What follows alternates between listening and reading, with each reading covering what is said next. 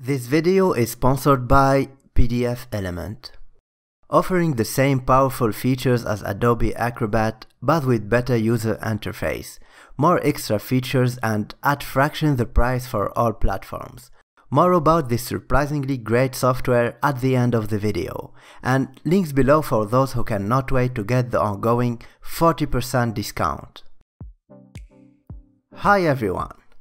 This video is a special one, since after watching it you will be able to build your smart home, a whole smart home for just under $200, and that's without sacrificing product quality and actually having some of the best products out there. Let us begin with the master device, the one to control them all with voice commands. My favorite one is the Google Home Mini, because it is cheap, good designed, and I also think it is surpassing Alexa with its natural conversation and intelligence. Google Home Mini will be able to control all the devices I will be mentioning in this video, and also adds an extra smart touch by helping you with daily activities like transit, calendar, news and weather, and much more. So the Google Home Mini costs $49, so now you have $151 remaining from your initial $200 budget to spend. Now let's talk about home appliances. The first ones are smart bulbs. Because we turn on and off lights every day, it would be great to automate these cycles and control lights even when you're outside in order to save energy, and because you're a lazy ass. The definite budget solution are the Sengled lights. Great affordable lights. Everyone is recommending them and you can get them from the link in the description. A starter kit containing 2 bulbs and a hub costs only $39. After that, you will have the ability to add some extra bulbs to the same hub.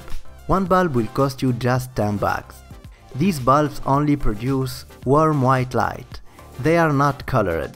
You can control them using the app or by your voice since they work with the Google Home Mini and Alexa too. Turn on the main light. You got it, turning the main on. Change the main brightness to 100%. Sure, setting the main brightness to 100%. I like these a lot because they are very lightweight and good design. The brightness is also great to clear up the whole room. You can also set them to light up on a specific time using the app and also manage your power consumption. So these are 39 additional bucks. Now you still have $112 more to spend. Now let's get to turning whatever already existing stupid home device to a smart one, simply by using a smart plug. My favorite one is a Meross plug. Meross is a small multi-plug that connects to your Wi-Fi network. This way you will have several multi-plugs in one device, along with the 4 USB ports for charging too. You can plug whatever you want here and control every switch separately, either using the Meross app by turning on and off the switches you want, including the USB ports, or making automated daily schedules, or also link it to the Google Home Mini in order to control every switch by voice. Turn on switch 1. Okay, turning on switch 1. Turn on switch 3. Okay, turning switch 3 on. You can assign whatever name you want for every switch from the Google Home app. For example, if you're using switch 1 for a desk lamp, you can call it lamp. If you only prefer one simple plug, Meross has also this kind of plugs that you can find in the description below. One of the convenient uses of a single plug would be with your air conditioner. You can shut it off and turn it on, or set it to cool up your house when you are on the way home. You can practically turn any home appliance you already have to a smart one. The Meross multi-plug sells for only $30, so now you still have $82 more to spend. So now your lights are automated, your dumb home devices are now smart. So what about your TV? Well, you guessed it, Chromecast. It is the obvious solution that works great with the Google Home. You can plug it on any TV supporting HDMI connection and turn it to a smart TV. I went with the new generation of Chromecast that now supports HD videos in 60 frames per second. Once connected to your home Wi-Fi network, you can either stream YouTube or Netflix videos from your phone, or let the Google Home Mini do it by voice, and even open your favorite shows. Also, you can perform basic actions by turning on and off the TV. Open Stranger Things on Netflix. Sure, Stranger Things from Netflix. Playing on living room TV.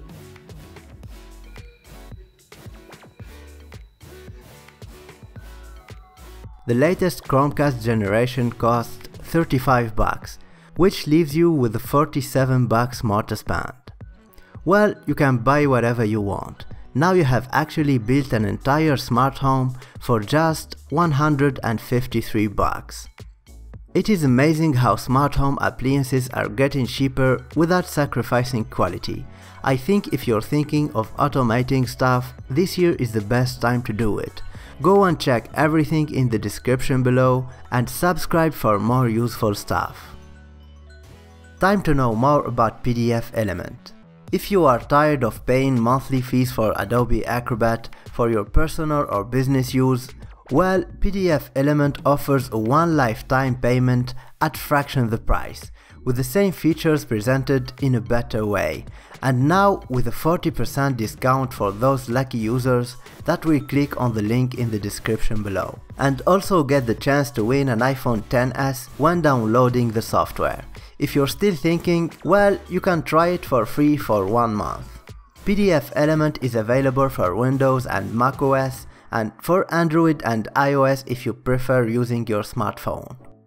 You can easily edit PDF documents since the software can automatically detect the zones to edit, or convert to tons of different files format from one click, including EPUB if you are into e-reading.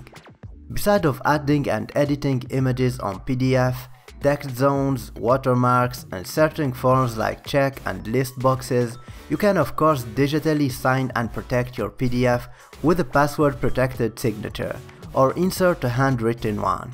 If you're on mobile, you can directly sign your documents on the go. I've been lately using this software and I am so glad to switch to it for my work and business.